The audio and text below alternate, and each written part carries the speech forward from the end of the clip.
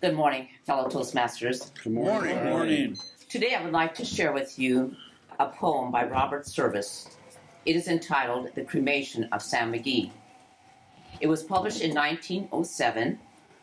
The dates of the poet are 1874 when he was born, and he died in 1958. The poem concerns the cremation of a prospector who freezes to death near Lake LaBerge, located in the Yukon in Canada. For those of us who are not geographically savvy, the Yukon Territory is in the western part of Canada. It's nestled east of Alaska and north of the province of British Columbia. In this poem, the title character is from the fictional town of Plumtree, Tennessee.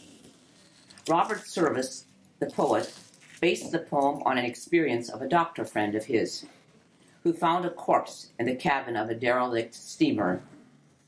The friend used the defunct boiler in this steamer to cremate the body of a prospector because the ground was frozen too hard for burial.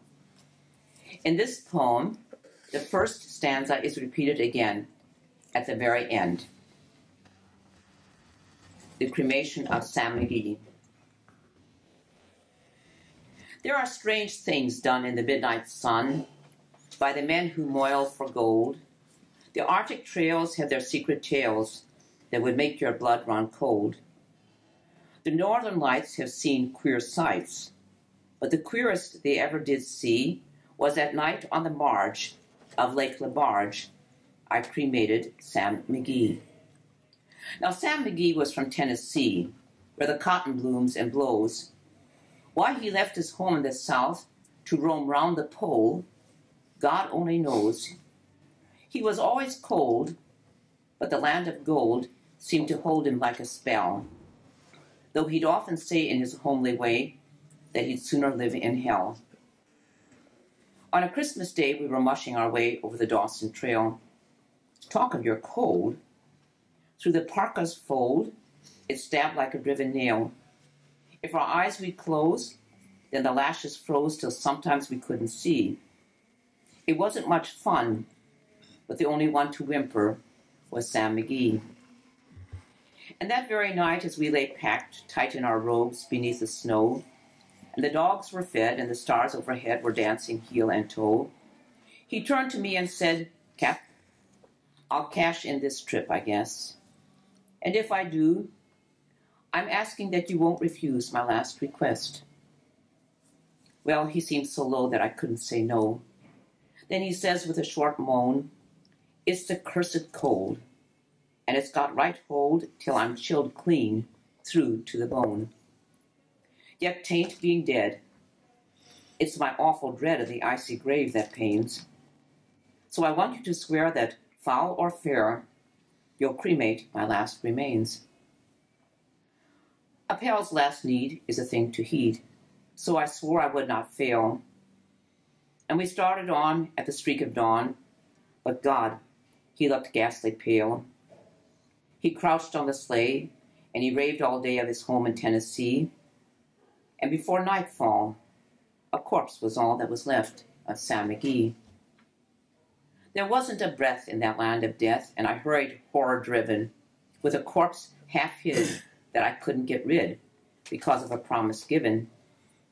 It was lashed to the sleigh, and it seemed to say, "You may tax your brawn and brains, but you promised true, and it's up to you to cremate those last remains." Now, a promise made is a debt unpaid, and the trail has its own stern code. In the days to come, though my lips were numb, in my heart, how I cursed that load. In the long, long night by the lone firelight, while the huskies round in a ring howled out their woes to the homeless snows, oh God, how I loathed that thing. And every day that quiet clay seemed to heavy and heavier grow, and on I went, though the dogs were spent and the grub was getting low. The trail was bad, and I felt half mad, but I swore I would not give in. And I'd often sing to the hateful thing, and it hearkened with a grin. till I came to the marge of Lake Lebarge, and a derelict there lay. It was dammed in the ice, but I saw in a thrice it was called the Alice May.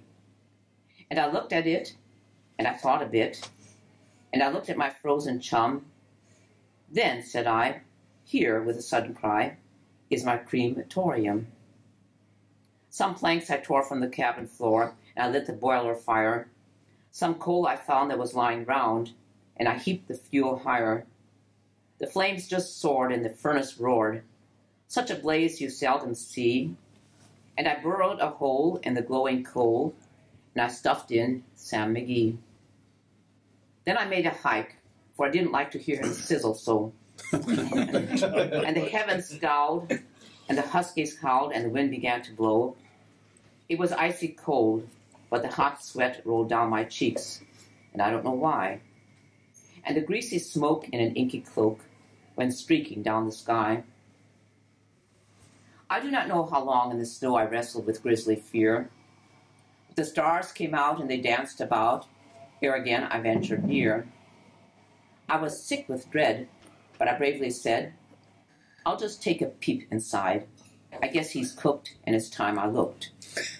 Then the door I opened wide, and there sat Sam, looking cool and calm in the heart of the furnace roar. And he wore a smile you could see a mile, and said, please, close that door. It's fine in here, but I greatly fear you'll let in the cold and storm. Since I left Plum Tree down in Tennessee, it's the first time I've been warm. There are strange things in the midnight sun by the men who moil for gold. The Arctic trails have their secret tales that would make your blood run cold. The northern lights have seen queer sights, but the queerest they ever did see was that night on the marge of Lake Lebarge. I cremated Sam McGee. Mr. Toastmaster.